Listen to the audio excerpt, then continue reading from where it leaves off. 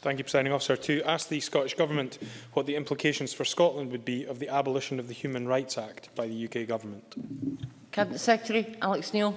Thank you, Presiding Officer. The Scottish Government's position is that implementation of the Conservative Government's proposals would require legislative consent, and that this Parliament should make clear that such consent will not be given. On the 11th of November last year, this Parliament passed a motion in support of the Human Rights Act by a majority of 100 to 10. There is currently insufficient detail in what is proposed to predict the impact in Scotland with any certainty. However, given the almost unanimous opposition in this Parliament and among Scottish MPs at Westminster, it would remain open to exclude Scotland from legislation to repeal the Human Rights Act, or for the Scottish Government to pass legislation to give effect to a range of rights and policy areas which are within devolved competence. If the UK Government were to follow through on its threats to withdraw from the European Convention on Human Rights, people in Scotland would no longer be able to take cases to the European Court of Human Rights. The ECHR is the world's most successful human rights treaty and has been hugely influential around the world. I think it's incumbent on this Parliament to send a clear message that these proposals are unacceptable and will not receive our support. McDonald.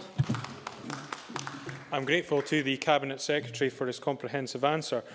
Given that in 2013 the percentage of cases in which Strasbourg ruled against the UK totalled a measly 0.48%, does the Cabinet Secretary agree that what we are seeing here is a case that is built on sand and is actually extremely dangerous posturing by this Conservative Government? Cabinet Secretary. Yeah, Presiding Officer, we believe as a Scottish Government that the European Court of Human Rights fulfils an essential function as part of the ECHR system. It is essential that citizens have the right to petition the Strasbourg Court where they feel their rights have been breached. The statistics demonstrate that rulings against the UK are comparatively rare, which is not reflected in some of the rhetoric we see around this issue. McDonald. I thank the Cabinet Secretary for his answer. The Cabinet Secretary has also highlighted that he considers that this chamber would need to be asked to give consent through legislative consent motions, and also that he would be minded to recommend that we refuse such consent.